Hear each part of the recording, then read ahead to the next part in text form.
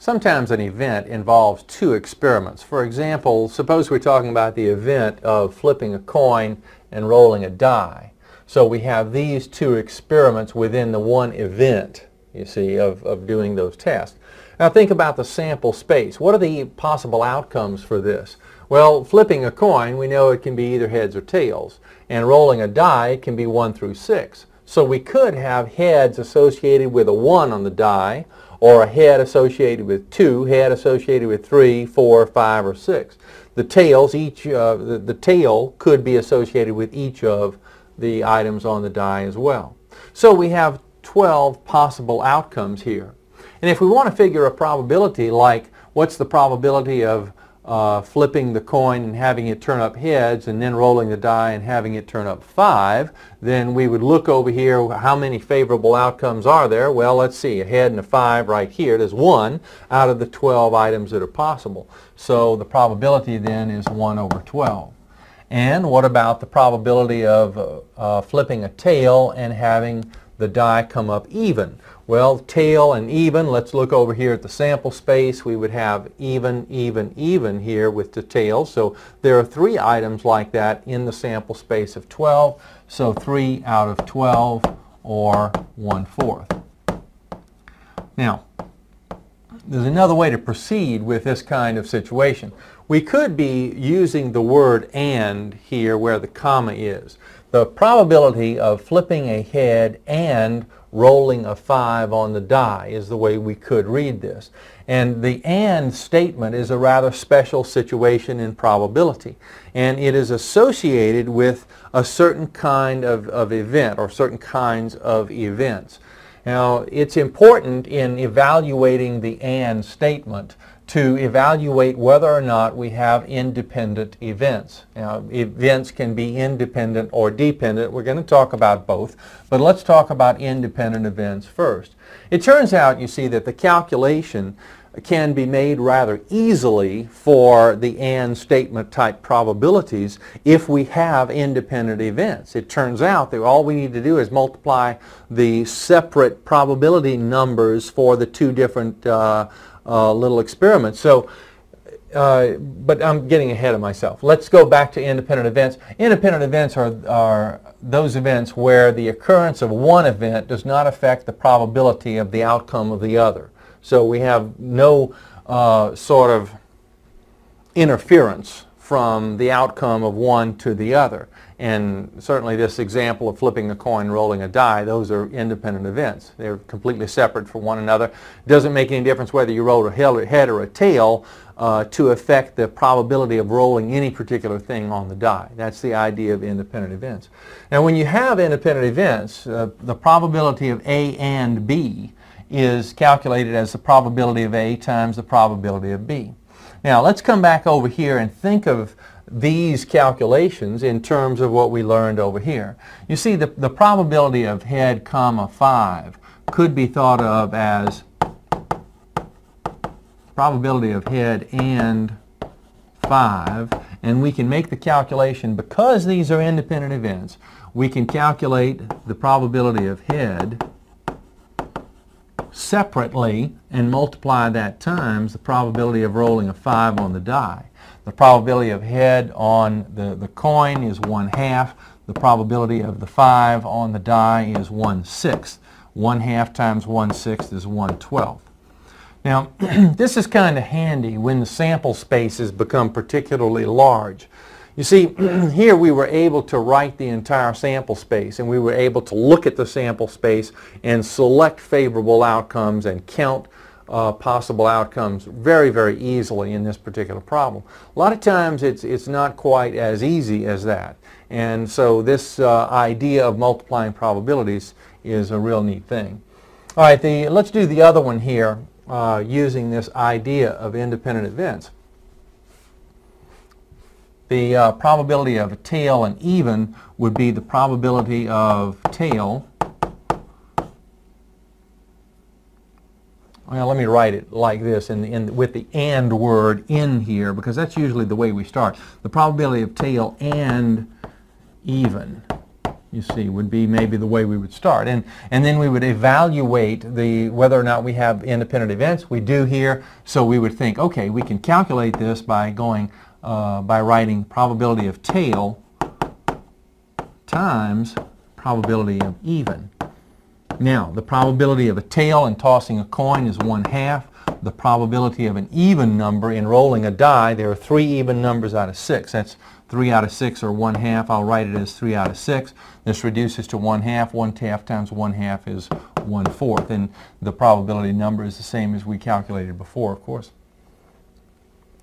Well, let's make some other calculations. Let's continue just a little bit. And I'm thinking now about rolling a die and drawing a card from a deck of cards.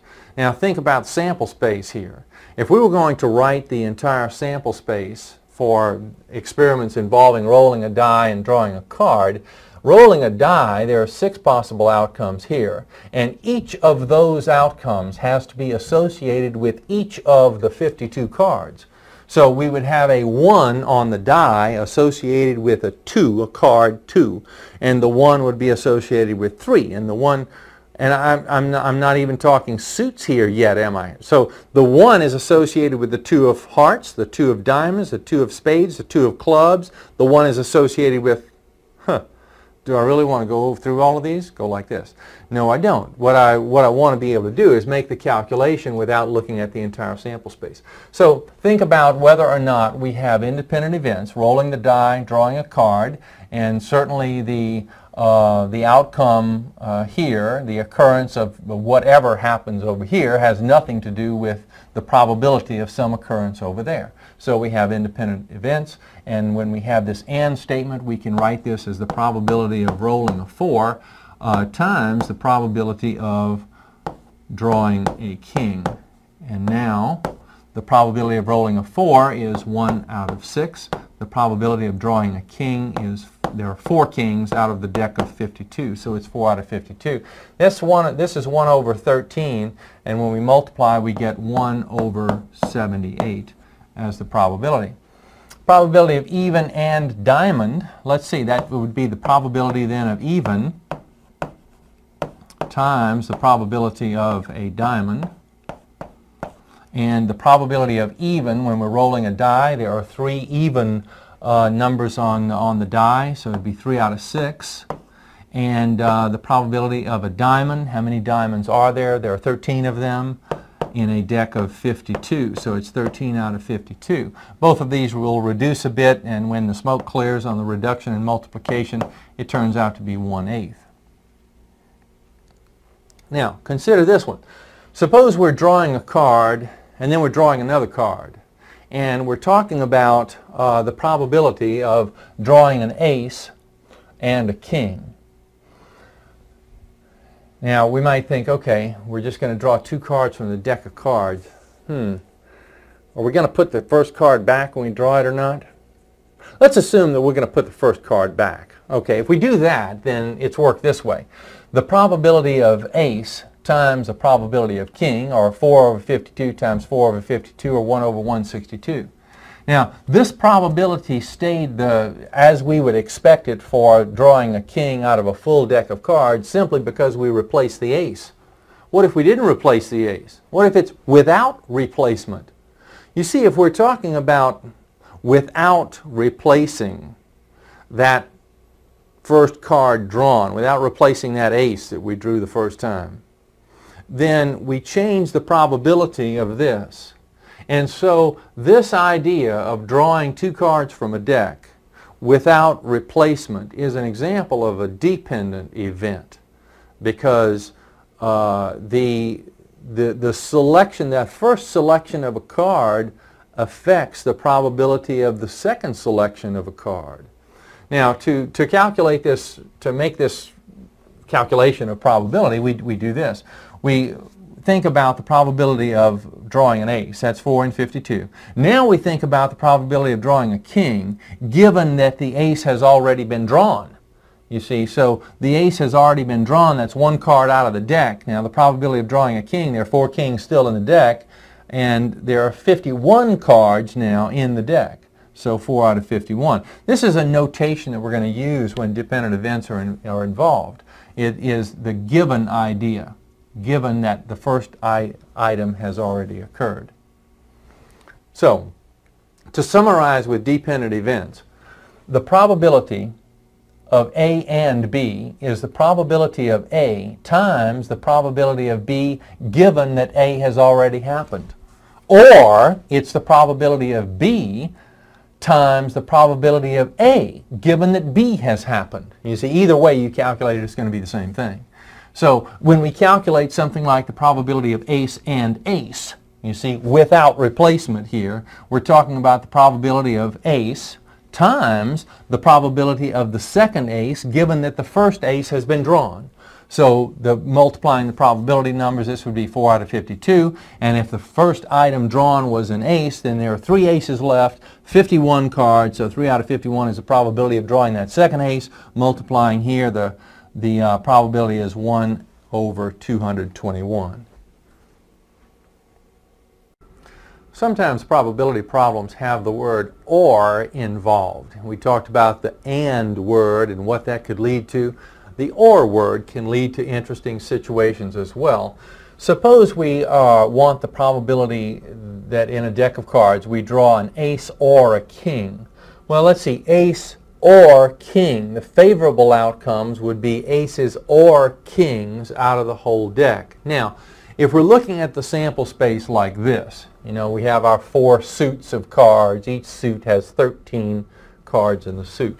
If we're thinking about aces or kings, we can draw any of those cards, or we can draw any of those cards and have a favorable outcome. So there are 8 cards that give a favorable outcome out of the whole deck. Okay, sounds reasonable. This then is 8 out of 52, which can reduce. And it reduces to 2 and 13. All right. Now, another way to look at the situation, you might think, well, gee, maybe there's a shortcut. There was a shortcut when we were talking about the and statement. We multiplied probabilities in certain circumstances when the and statement was involved. And it turns out here that we can think of this as the probability of ace plus the probability of king, because we have a particular set of circumstances that lends itself well to this. And the aces, let's see, this turns out to be, there are 4 aces out of 52. There are 4 kings out of the 52 cards. That's the 8 out of 52. And let's see, dividing 4, both numerator and denominator, it's 2 over 13. Okay, so the same idea. So we can add probabilities. Now consider this. The probability of a queen or a heart. Queen or heart. Well, if we look at the sample space, we're thinking about the queens. Those would be favorable outcomes. Hearts, those would be favorable outcomes. Now, if we count all of these cards along with all of those cards, then we would count 4 and 13. But when we count these 4, we're talking about the Queen of Hearts. When we talk about these 13, we're also talking about the Queen of Hearts. So we have an item that we're counting twice. So if we're going to get just the items that are in the sample space that we want, just those favorable outcomes, and not do some double counting, we would think of all these hearts, the 13 hearts, including the Queen of Hearts, and the other queens. So it would be 13, 14, 15, 16. So we're talking about 16 favorable outcomes out of the 52 cards. And I'll leave it in unreduced form just for the time being. Now, so does this imply then that we could make the calculation as the probability of a queen plus the probability of a heart? Certainly not, because the queens would be, this would be 4 over 52, and this would be 13 over 52, which would give a miscount, a double count on the Queen of Hearts. It turns out to be 17 over 52 and not 16. So this brings us to a situation where if the two situations have something in common, then we're going to do some double counting, and we have to accommodate that. Now, this leads us to another idea of certain kinds of events. We're talking about mutually exclusive events, or events which are not mutually exclusive. It turns out that the first example over there involved mutually exclusive events. Second example involved events that were not mutually exclusive. Events that have no outcomes in common are mutually exclusive events. And the Venn diagrams are very good in showing or illustrating what mutually exclusive events are and what non-mutually exclusive events are. In our ace-king idea over here, we were talking about the probability of drawing an ace or a king. If we're thinking about the box contains all the cards in a deck, and this circle contains the aces and that circle contains the kings, notice that they have nothing in common. On the other hand, in the other example, when we talked about the queens and the hearts, this circle contains the queens, this circle contains the hearts, and the queen of hearts is in both of those two sets. So in this situation, the intersection of the two sets would be the empty set. In this section, the intersection of the two sets would contain something, would have something in them. All right, so that's the idea of mutually exclusive. Now, let's get to the formula idea, or some notion of a formula involving mutually exclusive events and non-mutually exclusive events. With mutually exclusive events, we found earlier that the probability of A or B can be calculated as the probability of A plus the probability of B. Just add the separate probabilities of the two items that are in parentheses. All right, so adding probabilities for mutually exclusive events. Now, for all other events, and in fact for all events, we could use this idea. The probability of A or B is the probability of A plus the probability of B minus the probability that both things happen at the same time. You see, or can occur at the same time. So we have to subtract out that probability. And you know, if we apply this idea to our calculation earlier, let's come back over to this side and apply the idea to this queen or hearts business. You see, it's the probability of queen plus the probability of hearts minus the probability of the queen of hearts. Now, the probability of the queen of hearts, there's only one queen of hearts, so we would be subtracting out this 1 over 52. And now this gives us the 16 over 52 that we were looking for. So it's the one probability plus the other probability minus the duplication is what we're subtracting out here in this part of the problem. Understand that this second formula can be used for mutually exclusive events, because in mutually exclusive events the probability that both items will occur is 0. So we're not subtracting out anything. So this is kind of a universally applicable formula when we're talking about the OR statement. Let's look at a couple more examples. The probability of red or face card. Now, we could perform a little analysis right here and think about, do we have mutually exclusive events or not? And to be able to tell, is there such thing as a red face card? That is, can both of these happen at the same time? We have red, we also have face. Yes, there are red face cards. So these are not mutually exclusive events. So what we're going to have to do is use the general formula, the idea of the probability of red plus the probability of a face card, and subtract out the probability of red face cards. So let's see, the probability of red. Well, half the deck is red, so that would be 26 out of 52. And we add the probability of face cards. There are, let's see, there are kings, queens, and jacks, and each of them has 4 involved in them. 4 times 3, that's 12. So that's 12 out of a total of 52. And we're going to subtract the red face cards, and let's see, 2 of each of those groups of 4 turns out to be red.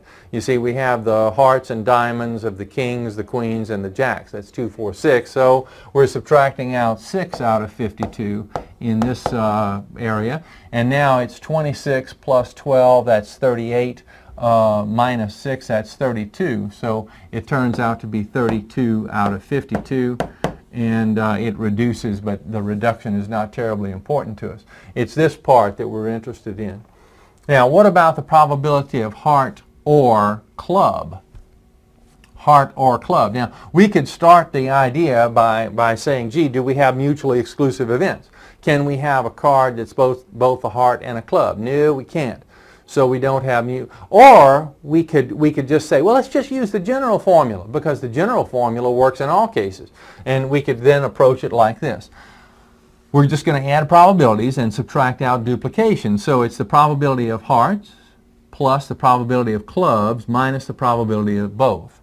And the probability of hearts, there are 13 hearts in the deck, so it'd be 13 out of 52. That's 1/4. Plus another 13 out of 52 for the clubs, and then subtract out, the probability of both can't happen, so the probability there is 0. 0 out of 52, or simply 0. 13 out of 52, 13 out of 52, that's 26 out of 52, which is 1/2, and that's half the deck, as we know, because we're taking half of the red cards and half of the black cards to get a total of half of the deck. At Hopewell Electronics, all 140 employees were asked about their political affiliation. The employees were grouped by type of work as executives or production workers. Here's a chart of the results of the survey. Now, over on this side of the chart, employee type, executive, and we're going to mark that with E, and production worker, mark that with PW. And over here, their political affiliations, Democrat, Republican, Independent, and the number of people involved. Now remember, this is executive and this is production workers, and Democrats, Republicans, Independents. At the bottom, we have totals for the Democrats, the Republicans, and the Independents. And over here, there's another total having to do with the executives and the production workers. And the total number of employees altogether is 140. So that's the layout of the chart. Now we'd like to answer a few questions involving the information in the chart. First question, probability of D. D, Democrat. Okay, when we say probability of D and make the calculation, we're assuming that an employee in this company is chosen at random. And what is the probability that that person will be Democratic? So we come over here and we say, okay, well, we've got the Democratic idea. These folks in this column are Democrats. So we have 5 executives and 63 production workers that are Democrats for a total of 68. So if we're talking about the entire group of employees at the whole plant, then the probability that that employee is Democratic is favorable outcomes over possible outcomes. So it's 68 over 140. So 68 over 140. And that will reduce, or it will change into a decimal. If we want to write it as a decimal, it's 0.486.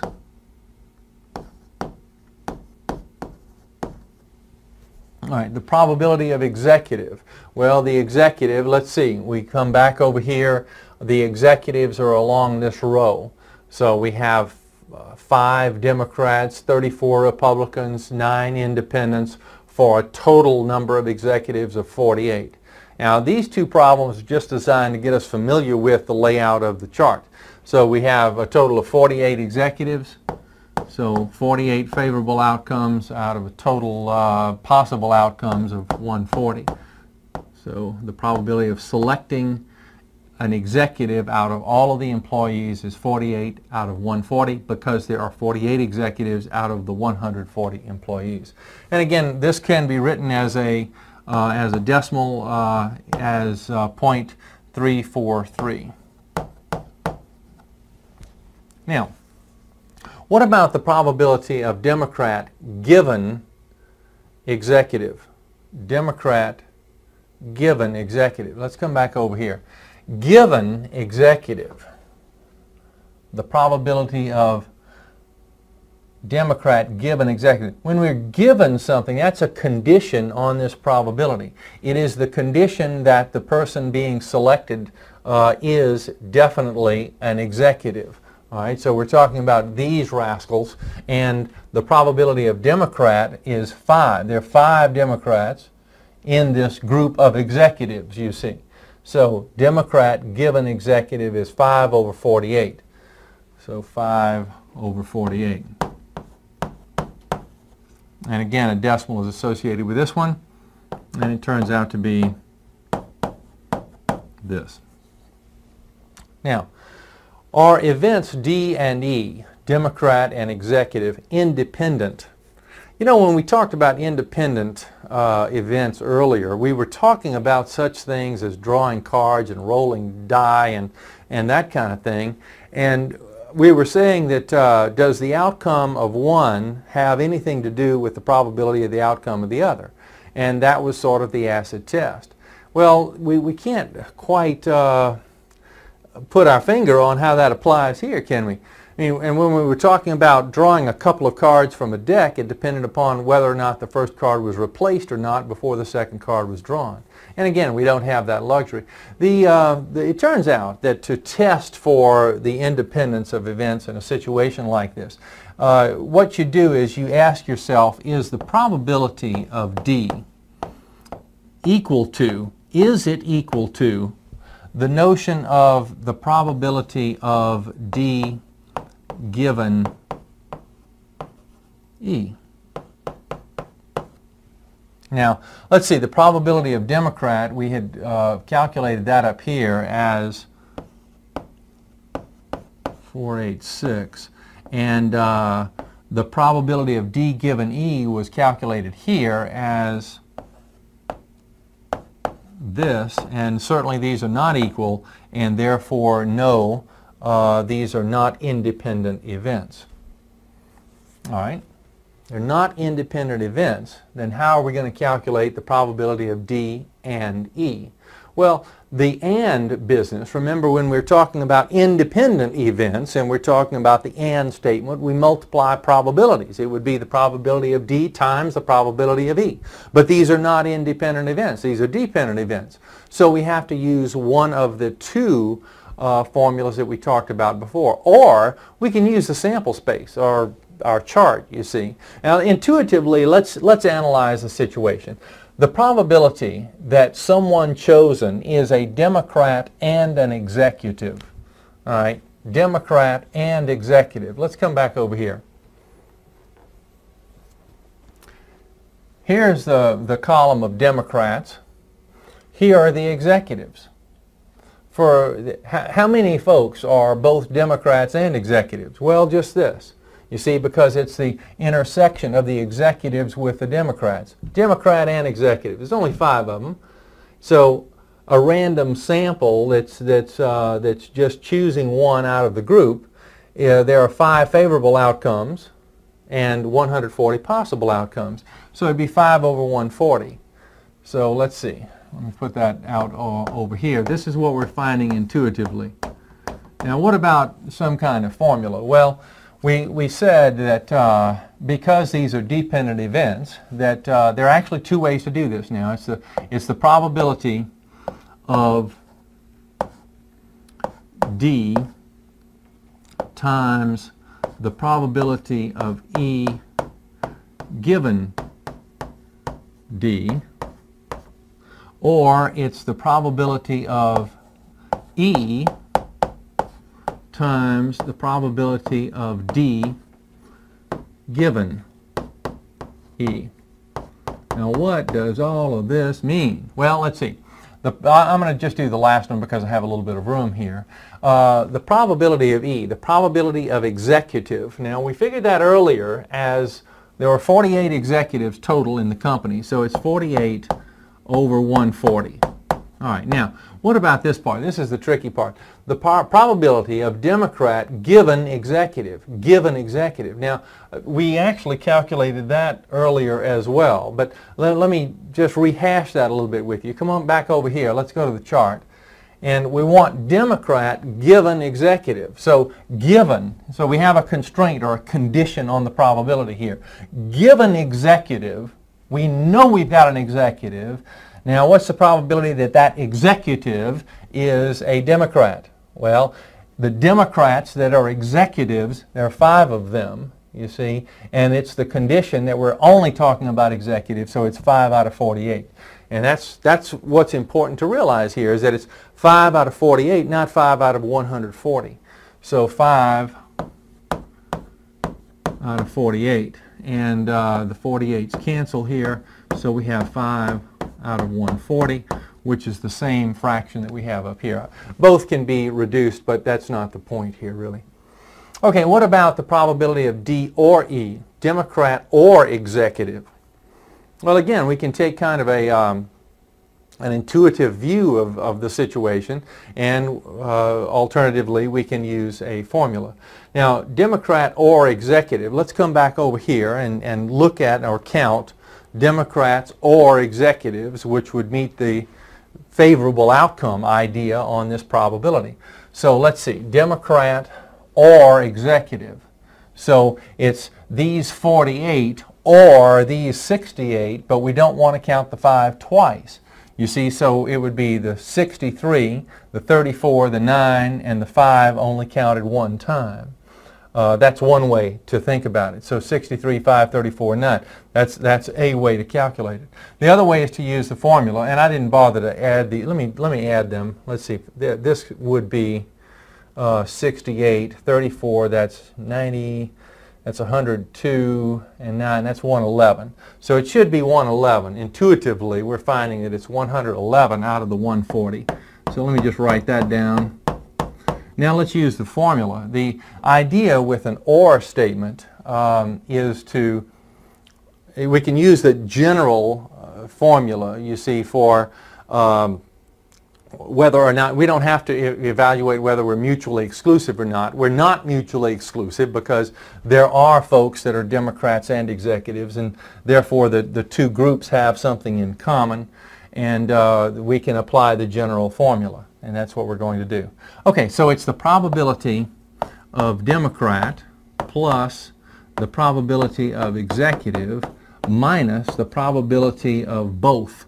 Now I'm just going to write the word both here. You might get into the habit of doing this. You might want to write, it's a little more formal, a little more correct, to write the probability of D and E, you see, and D and E we calculated up above. But at any rate, this is a rather intuitive kind of way to look at it, though, I think. The probability of D we figured before as 68 over 140.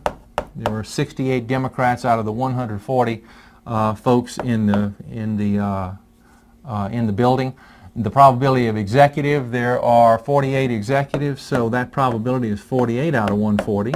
And then we subtract out the probability of Democratic executives. How many Democratic executives were there? Well, we found that to be 5. We saw it over there in the chart.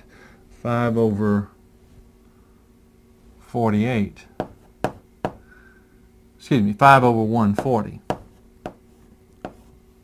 And then when the smoke clears here, we find this to be 111 out of 140, and that's what we found when we looked at the situation kind of intuitively. You draw 2 cards from a standard deck of 52 cards without replacing the first one before drawing the second. First question is, are the outcomes on the 2 cards independent? Are they independent? Well, we need to meet the definition of independence if the outcomes are to be independent. The notion of independent events is that the outcome of one event is not dependent upon the outcome of the other. That is, the happening of one event does not affect the probability of the happening of the other. And certainly if we're not replacing that first card, then we're changing the sample space for the drawing of the second card, and therefore the 2 events are dependent. So we would answer like this. No, because drawing the first card changes the probability of drawing the second card. Let's find the probability of drawing 3 on the first card and 10 on the second card. Now the AND tells us that we're going to multiply probabilities, and since the probabilities are dependent, we have a The second item is sort of a given item. It's the probability of 3 times the probability of 10 given a 3 on the first card. The probability of drawing a 3, well, there are 4 3s in a deck of 52 cards, so the probability is 4 out of 52. Now once that 3 is drawn, it leaves, and not replaced, it leaves only 51 cards in the deck. And so the probability of drawing a 10, there are 4 10s, but the number of cards in the deck is now 51. Now 4 over 52 is reduced to 1 over 13, which gives 4 over 663, or 0.006 for the probability number. Now this problem looks almost the same. Find the probability of 10 on the first card and 3 on the second. It's sort of the same problem in reverse. It's going to be the probability of 10 times the probability of 3 given 10 on the first card. And it's the same exact idea. The probability of drawing a 10 from a deck of 52 is 4 out of 52 because there are 4 10s in the deck. The probability of drawing a 3 given that a 10 appeared on the first card is, well, let's see, there are 4 3s in the deck, but now the deck only holds 51 cards, so it's 4 out of 51.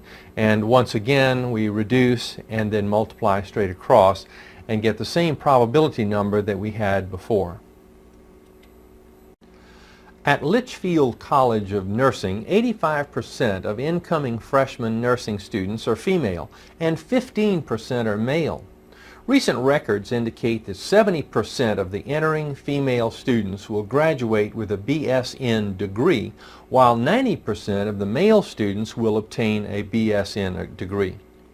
If an incoming freshman nursing student is selected at random, find. Now we're going to ask some questions in a moment, but let's organize the information we have before us. We notice that 85% of the freshman nursing students are female, 15% are male. 70% of the female students will graduate, 90% of the male students will get a degree. So we can organize the information like this. 85% of students are female, and of those, 70% will graduate. 15% are male. Of those, 90% will graduate. Let's answer some questions. First part says, what's the probability that a student will graduate given that the student is female? Probability of graduating given that the student is female. Now, the probability number is actually given in the outline of the problem above, because it says that of those female students, 70% will graduate. So a student chosen at random will have a 70% or 0.7 chance of graduation. What's the probability that a student is female? Now, a student is chosen at random from all of the students. A student chosen at random is, well, we want the probability that the student is female and that the student will graduate. So the probability that the student is female times the probability that the student will graduate given that they're female is the way to make the calculation. Now notice the dependence idea here, because the graduating students in the outline above depend upon, the percent that are graduating depend upon their gender. So we have a dependent situation here. Now the probability of being female is 85%. 85% of all students are female. Now once you're in that female category, the probability of graduating is 70%, so 0.7. And then the product is 0.595. Now here's another way to look at the situation. Suppose we make an outline. I want to show you actually two ways of calculating these probabilities involving these students. One way is to deal with the outline at the top of the screen. Another way is to take a rather fundamental view of the situation and think about favorable outcomes over possible outcomes in terms of numbers of students. Now, to put numbers onto these problems, I'm assuming that Litchfield College has 100 students, because 100 is just an easy number to work with and corresponds well with the percent numbers. We could just as easily use 148 or 10,000 or any number that we'd like. It's just that 100 works out pretty well and is easy to as I say, calculate. All right, let's fill in the information, or some of the information in this chart. The number of female and male students. Well, if the total number of students at the college is 100 students and 85% of them are female, it means that 85% of 100, 85 hundredths times 100, or 85 students are female. And in a similar way for the male students, 15% of 100, or 15 students are male. Now, what about for the graduates of those two categories in each gender? Well, we're told from above that of the female students, 70% will graduate. So that turns out to be 70% of 85. So the number of graduating female students will be 59.5. In a similar way for the males, 90% of 15 will graduate, or 13.5 students is what we're talking about. Now we can make our calculations in an alternative way for the items in question. For example, from that B part, it was the probability that the student is female and the student will graduate. Well, let's see, female and will graduate. This is the female column, and the graduates are along this row. So the females that will graduate, we have 59.5 of those. And calculating the probability number as a favorable outcome over possible outcome kind of calculation, it's 59.5 students will graduate that are female, and out of the total of 100 students at the college. So the favorable outcomes over possible outcomes gives us the same result as we had before by multiplying percents.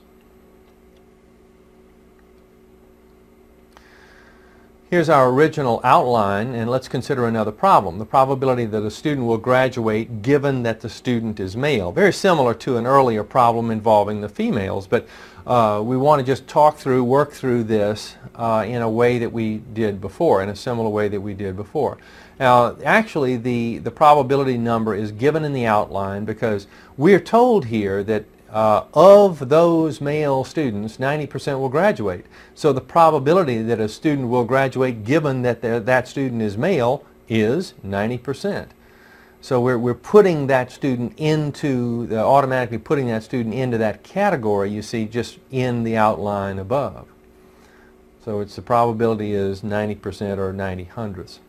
Now let's look at it another way, just using the fundamental idea of numbers of students.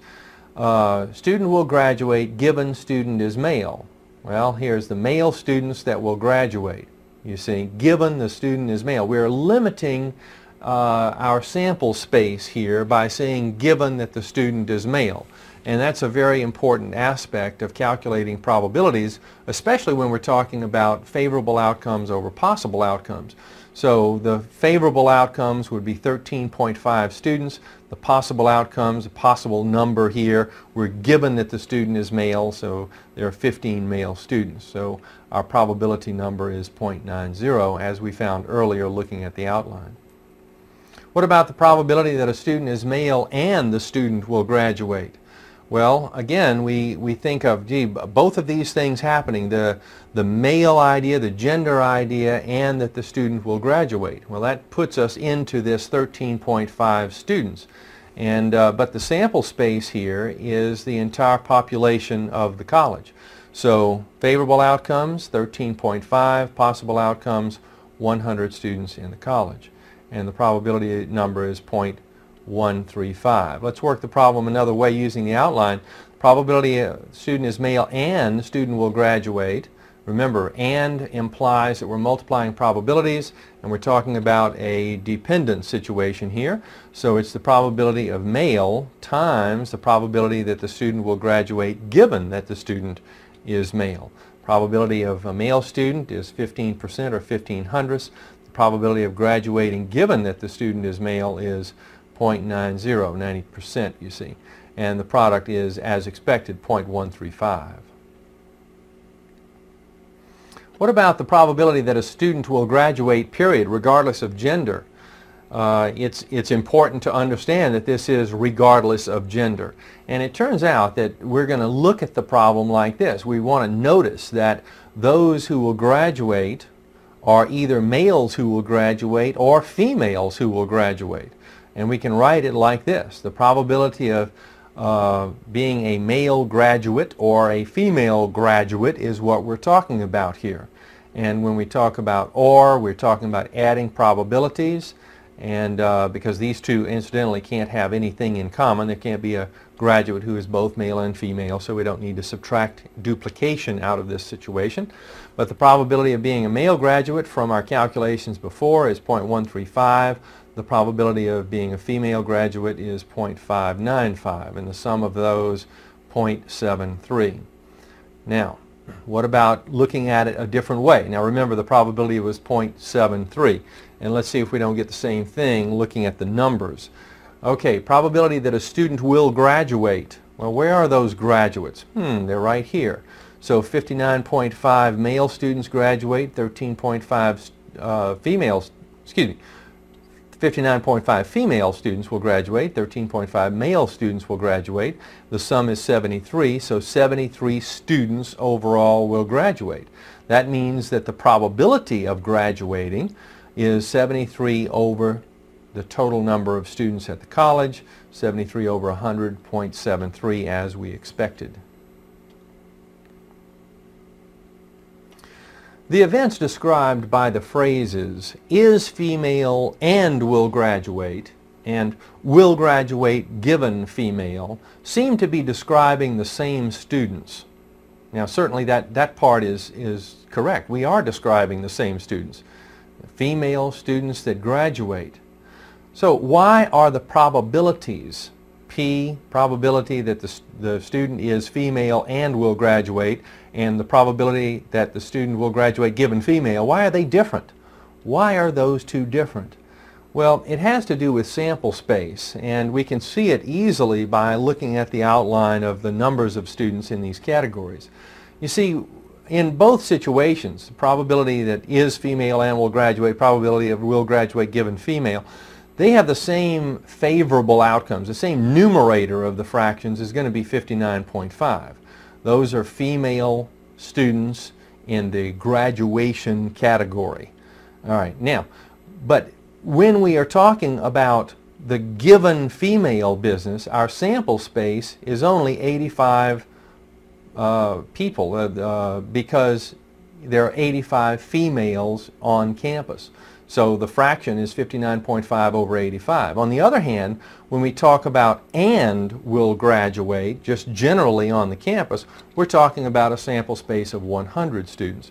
So the sample space is different in the two calculations, and that's the whole idea. So we can write our answer like this. In the case of and, the sample space is all students, both male and female. In the case of given, the sample space is restricted to females only.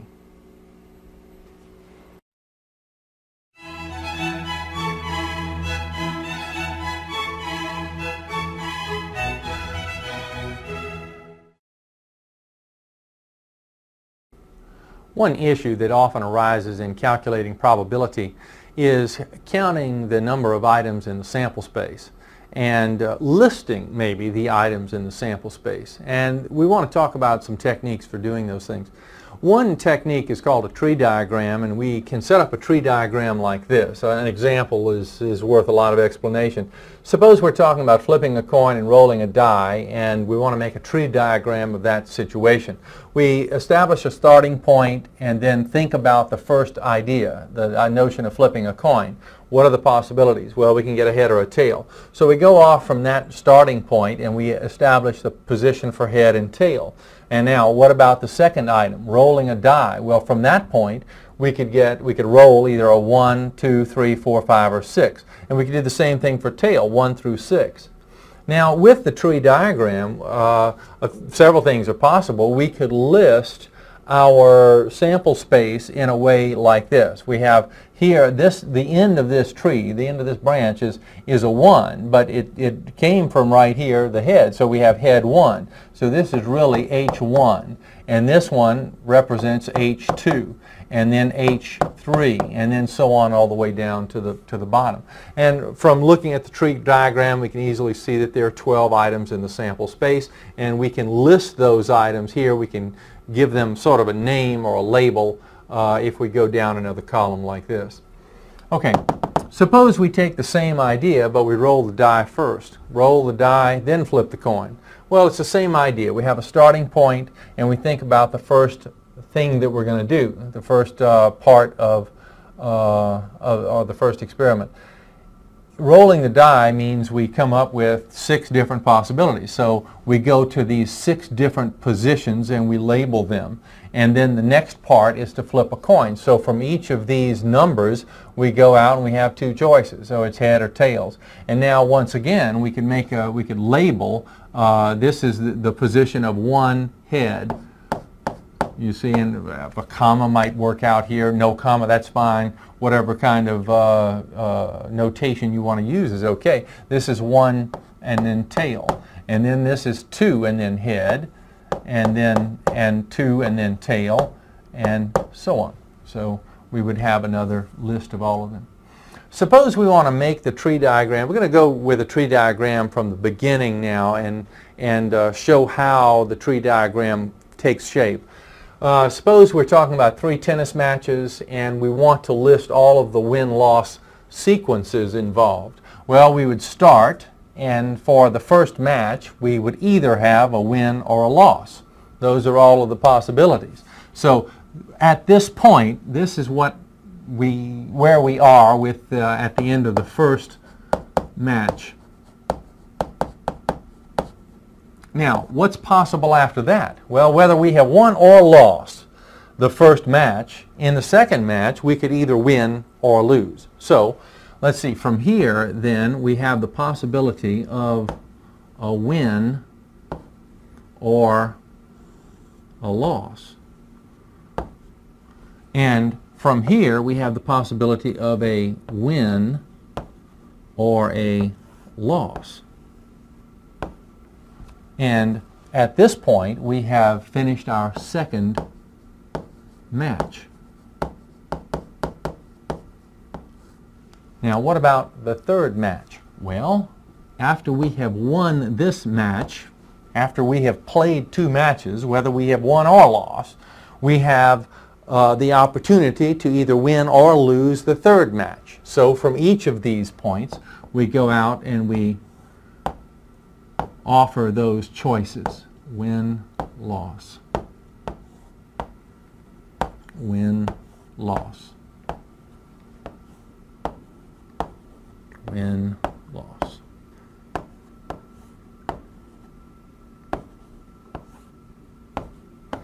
And my tree is not real pretty, but from here now we can write the sequence that gets us to the outer part of each of these branches and list all of the possible sequences, the win-loss sequences for the group of 3 matches. So here, how did we get to this point? Well, we got to this point with a WWW, so it's win, win, win for match 1, 2, and 3. And I don't have quite enough room here to label the third match, but I would presumably do that. But now where are we here? Well, we get here from win, win, loss. And then to this point, it's win, loss, win. And to this point, win, loss, loss. And then down here, we have a win, but we started out with a loss over here, so it's loss, win, win. You see, and then here, loss, win, lose. And then lose, lose, win. And then lose, lose, lose. And let's hope that doesn't occur. But at any rate, these are all the possible sequences by looking at the tree diagram. We see that if we're talking about what's the probability of one of these, we can count here and see that we have 1, 2, 3, 4, 5, 6, 7, 8 items in the sample space, so we could actually write a probability here if we thought that all of these items were equally likely to occur. Suppose we have, and this is a little bit different than the previous problems. Suppose there are 5 balls in an urn. They're all the same size, but there are different colored balls involved. 3 of them are red, 2 of them are blue. Now we want to write the possible sequences when we draw 2 balls. and we're not going to replace the first one without replacement. And we want to calculate probabilities for each of those sequences. Okay, so when we reach in the urn the first time, remember 3 red balls, 2 blue ones.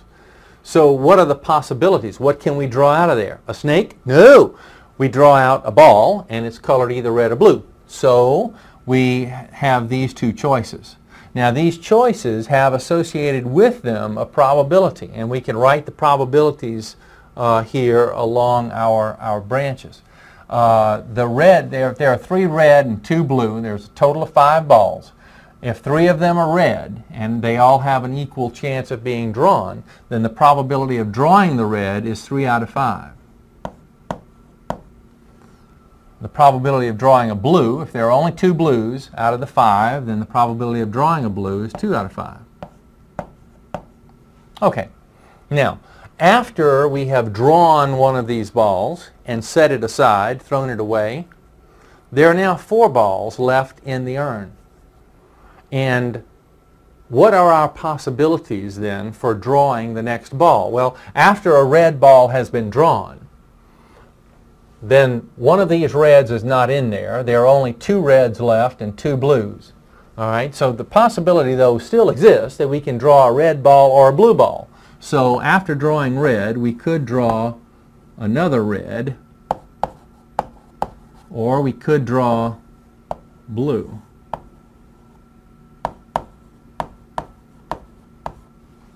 And after we've drawn a blue ball, after we've drawn one of these blues, there's still a blue left in there, so we could still possibly draw a blue.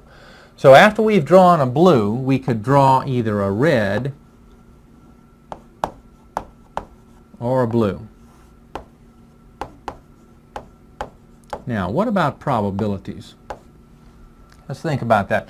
See, at this point, we have already drawn a red ball, and so at this point there are only 2 reds and 2 blues. Now what's the probability at that point, given that the first ball was red, what's the probability that the next ball is going to be red? Well, let's see. If we've got at this point we have 2 reds, 2 blues, so we have 2 out of 4 is the probability of drawing another red. Now, after that red is drawn, what's the probability of drawing blue? Well, it's 2 and 2, you see, so it's 2 out of 4 as well. All right, let's come down here. What if the first ball drawn was a blue? That's what this implies. So the blue is gone, and now what's left in the urn is 3 reds, 1 blue. So 3 red. I could even make a note of that. 3 reds, 1 blue. So what's the probability then of drawing red if I've got 3 reds and 1 blue? I've got a total of 4 balls. 3 of them are red, so it's 3 out of 4. And the probability of blue would be 1 out of the 4. Now, what about the probability of these various sequences? The probability of red, red, the probability of red, blue, the probability of blue, red, the probability of blue, blue. Well, we can figure that rather easily now that we have gone through and thought carefully about each of the separate probabilities at all stages of the event. We can now simply multiply probabilities. That is, the probability of red, red is the probability of red times the probability of red on the second ball. And the probability of red on the first one, I'm looking back over, it was 3 out of 5. And on the second one, it was, let me look back over here. Oh yes, here it is, 2 out of 4. So it's 3/5 times 2/4. And back over here, 2/4. You know, to be technically correct, I ought to say that this is red given red. Given that red occurred on the first one, what's the probability of red on the second one? That's what we're really calculating here. All right, we have a little cancellation. This is 1/2. 1/2 times 3/5 turns out to be 3/10. And then for the next one, the probability of red, then blue, is the probability of red times the probability of blue given red. And we just look over at the chart. The probability of red here is 3/5. We know that pretty much. But the probability of blue given red, let's come back over here. So blue given red, what's the blue? All right, that's the 2/4. All right, back over here. So we have 2/4 once again. And that also turns out to be 3/10. Probability of blue red, well, it's blue and then red given blue. So let's multiply the two, and we can come back over here and just see what we're multiplying. It's 2/5 times, you see it's blue red, so it's 2/5 times 3/4. So back over here, 2/5 times 3/4. And let's see, a nice cancellation occurs here, and this turns out to be 3/10. And then for the last one, the probabilities are right here on the chart. 2/5 times 1/4. 2/5 times 1/4. So back over here. And now a cancellation occurs here, and this turns out to be 1/10. It is interesting to notice and maybe to verify the validity of these in a fashion is to notice that these probabilities add to 1. And they have to do that. These are all of the possibilities involved in the situation. 3/10, 3/10, 3/10, that's 9/10, and 1/10, that's 10/10, or 1 for the sum of the probabilities. In making tree diagrams, in order to tell the number of items in the sample space, all we need to do is count the items at the ends of the branches of the tree diagram. Now, recall the situation where we flipped a coin and rolled a die. We just count the number of items at the end, and we found that to be 12. Well, think about it this way. In tossing a coin, there are two possibilities. There are two possible outcomes. In rolling a die, there are 6 possible outcomes. 2 times 6 is 12. Now, this idea can be used. Just multiplying the possibilities at each stage of the game gives us a way of counting. Now, sometimes this is called the fundamental counting principle or the multiplication principle of counting, something like that. But at any rate, it's the notion of multiplying options at each stage of the game. Consider this problem. How many 3-digit area codes are possible if the first digit of this 3-digit area code cannot be 0 or 1 and the last digit cannot be 0? Well, we have a 3-digit area code, and all we do is just place a blank for each of the possible digits in the area code. Now, let's just think about choices. Now, how many digits are there? There are 10 of them. If the first digit, though, cannot be 0 or 1, then this first digit, we have only 8 choices for that digit. For the next digit, how many choices do we have? Well, there are no restrictions for the second digit, so there are 10 possibilities. For the last digit cannot be a 0, so there are 9 possibilities. So multiplying here, then, there are 720 possibilities for area codes. There are 720 possible area codes given these restrictions. So all we're doing is multiplying the possibilities, the number of options that we have in each stage of the game. Here's another example. How many 3-letter words are possible? Now, by a 3-letter word, I'm not limiting us. I'm putting words in quotations because I'm assuming that AAA is a word, you see. So even though we don't have vowels or do have all vowels or whatever, they're all words, okay? So 3-letter words. Well, let's see. 1, 2, 3 letters. What are our possibilities for the first letter? We can choose from any of the 26 letters of the alphabet, so we would have 26. For this one, 26. For this one, 26. And so multiplying 26 times 26 times 26, we would get 17,576. Now, what about if we were talking about the same idea but without replacement? Without replacement, that means if we use A as the first letter, we can't use A as the second letter. So ARA is not a word. We have to disallow that. Well, how can we disallow that in this circumstance? Well, let's talk about our possibilities. We have 3-letter words, And we have the entire alphabet at our disposal here, so it's 26, number of choices for this one. Now once we've chosen a letter though and used it, we can't use that letter again. We're not, it is not an option for choice here. So the next number of items for choice is 25, and then after that 24. So 26 times 25 times 24, or 15,600 for the number of three-letter words without replacement. Here's another one, same idea. How many ways can 8 books be arranged on a shelf? Well, if we have 8 books, we have 8 positions, 8 positions for choices. I'm just going to write 8 blanks. And how many choices do we have for the first book? Well, if we're looking at our 8 books, we have 8 books to choose from. After we place that first book on a shelf, we only have 7 choices for the next book, and then 6 for the one after that, then 5, then 4, 3, 2, and 1 for the last choice. Well, this brings up an interesting situation. This idea of taking a number and multiplying times every counting number all the way down to 1 from that value that we start with is the notion of factorial. And this actually is 8 factorial that we have written up here. It is 8 times 7 times 6 times 4, 6 times 5 times 4 times 3 times 2 times 1. And it turns out that the value is 40,320 for 8 factorial. So the notion of factorial, and it's the notation for factorial is the exclamation point.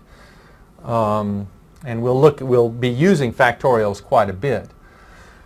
Here's a variation on the same theme. Suppose we have 8 books, but there's only room for 3 books on a shelf. How many arrangements are possible? How many arrangements of 3 books are there if we're choosing from 8 books?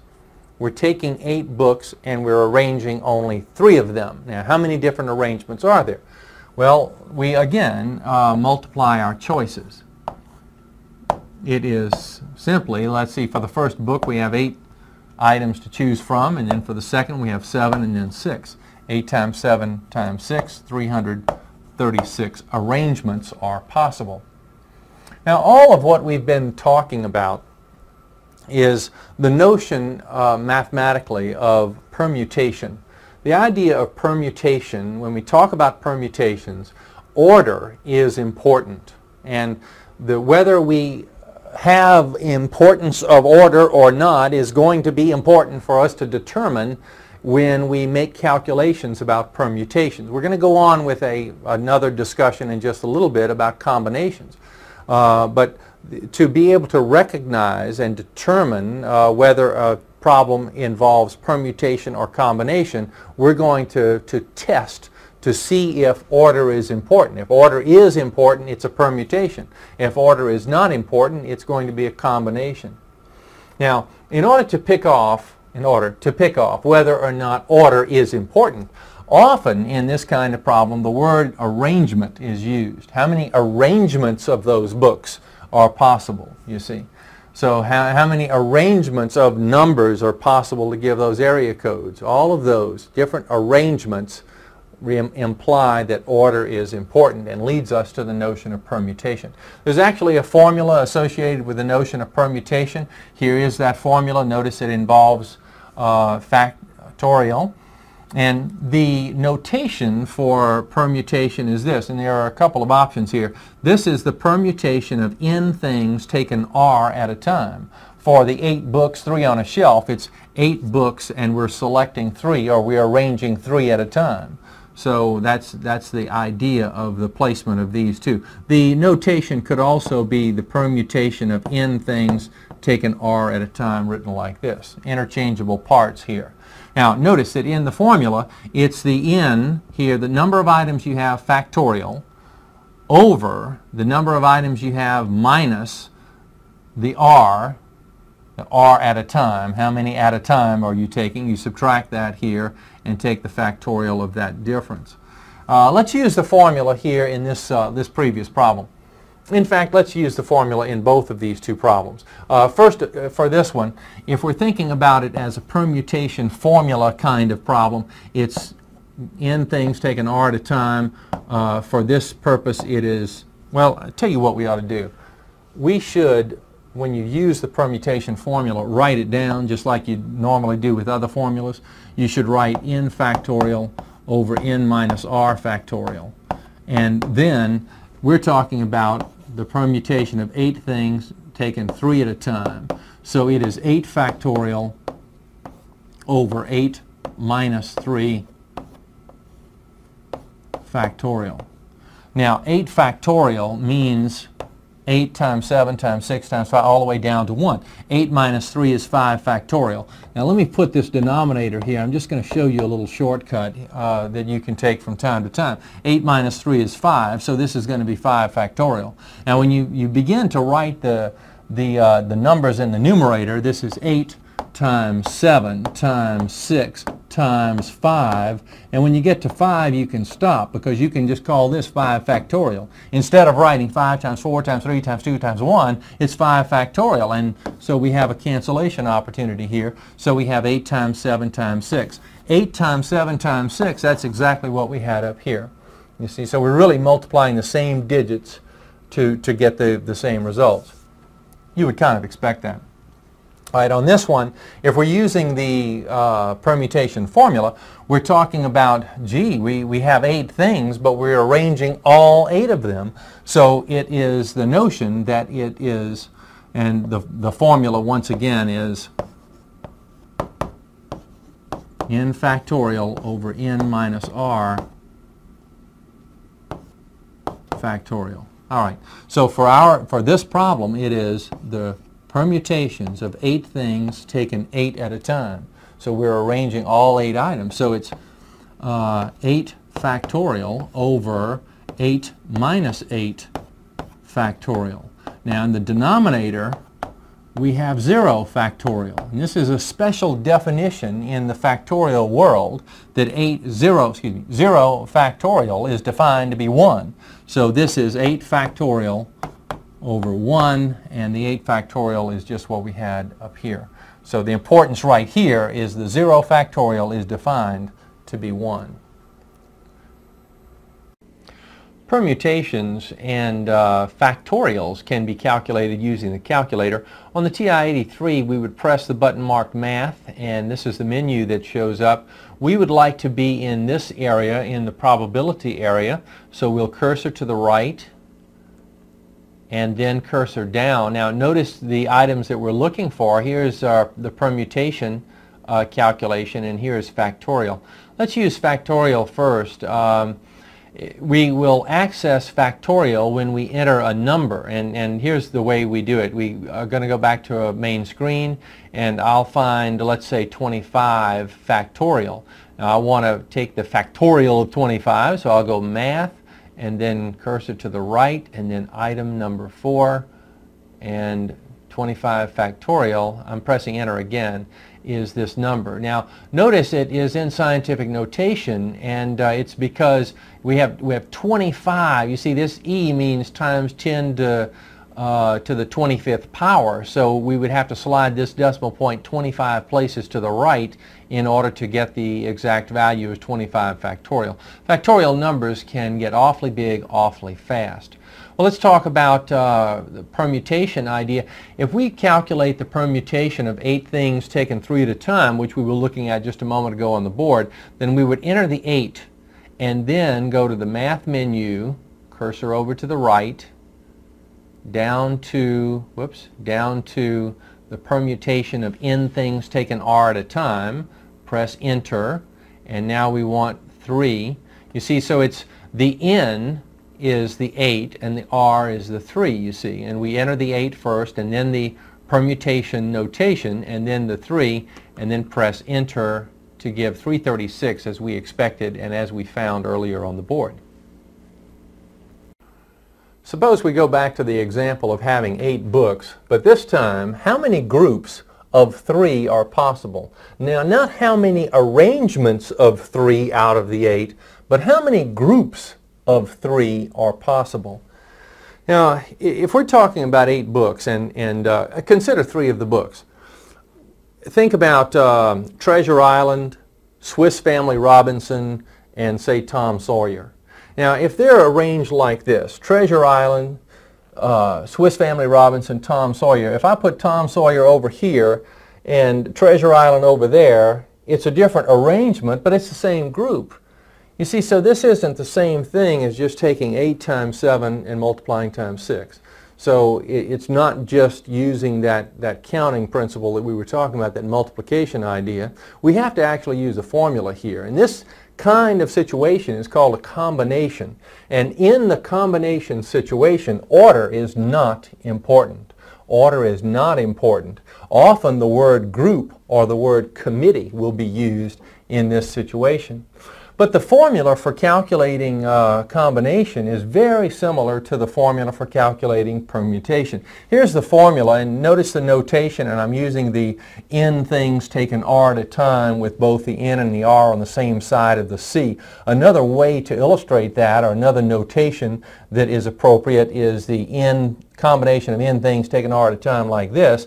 And another way to note this, another notation, is n things taken r at a time like this in parentheses. Well, at any rate, the difference in the formula for combination and the formula for permutation is this r factorial in the denominator. And this is just in this formula for combinations to divide out those duplications that we were talking about in this problem. Now, back over here then, to solve this problem, we would begin by beginning with writing the formula, and then fill in information into the formula.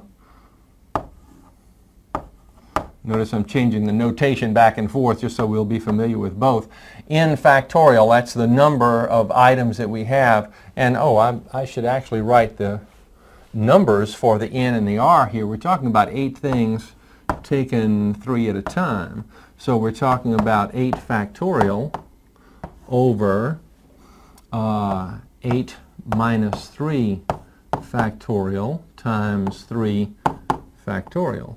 So now it's one of those things, it's a manipulation problem from here. It's 8 times 7 times 6 times 5 and so on all the way down. Actually, we can take a little bit of a shortcut here by saying 8 times 7 times 6 times 5 factorial. And I know we can do that because 8 minus 3 is 5 factorial. And then here we have 3 factorial. So the 5 factorials can go out, same factors involved in both of those, you see. 3 factorial is 3 times 2, that's 6. We get a cancellation opportunity here. But at any rate, we end up with 56 as the number of groups of 3 that can be taken out of 8.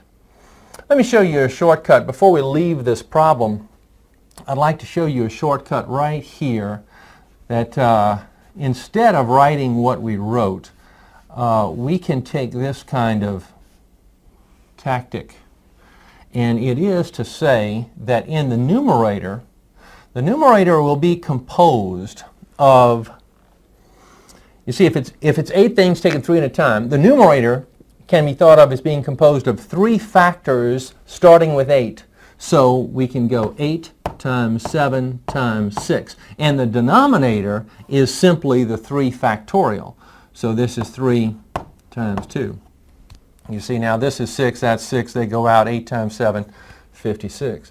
So either way you do it is fine. This is just a little trick, a little shortcut trick to deal with combination formulas by hand, sort of, if we're doing the manipulation ourselves. We'll look at the calculator on this in just a few minutes because that's probably the fastest way to deal with this. Here's another problem involving a combination. How many different 5-person committees are possible from a class of 20 students?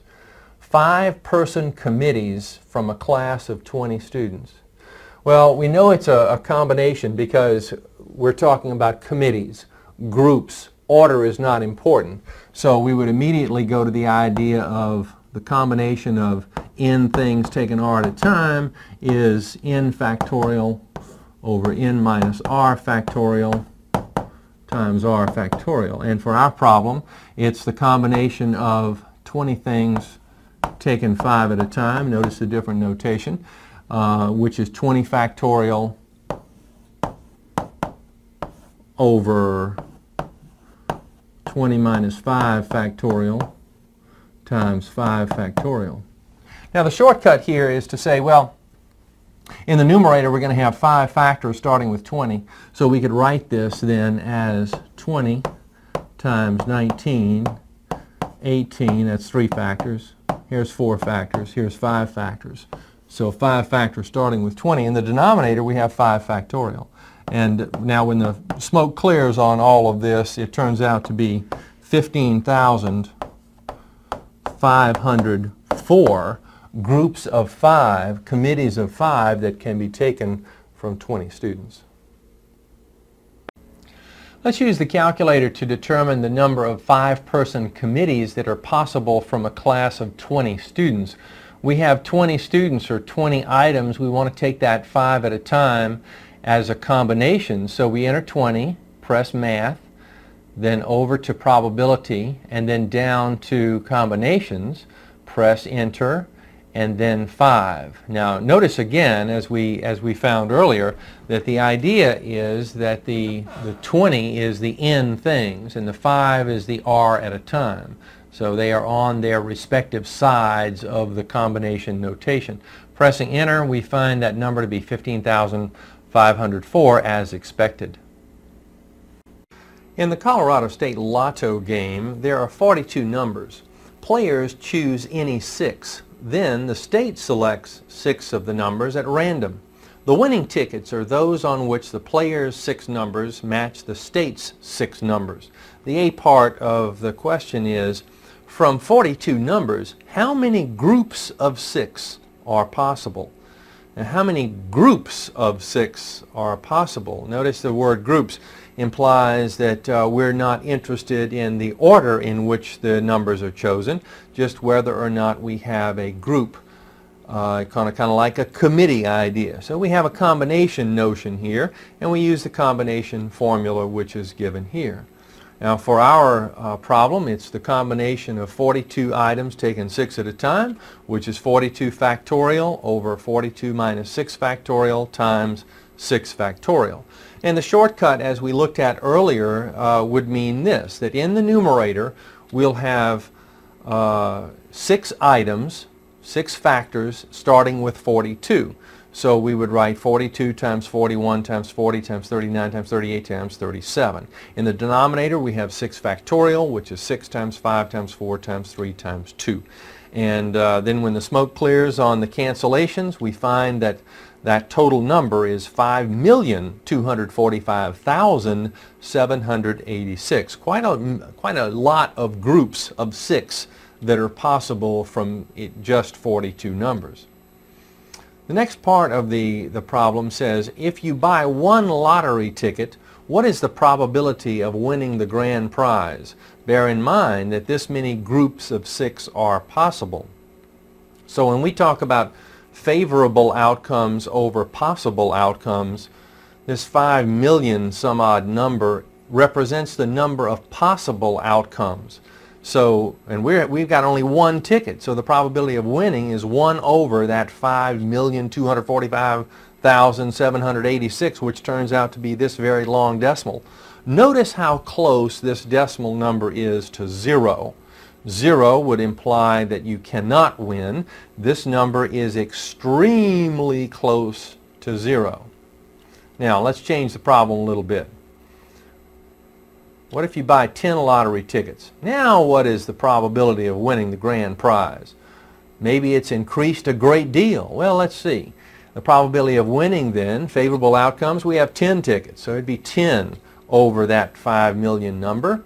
And when we divide this out, all we're doing is eliminating one of the zeros to the right of the decimal point. It really doesn't change the probability that much. It doesn't give us the inside track in winning the lotto just because we've bought 10 tickets, you see. This number is still very close to 0.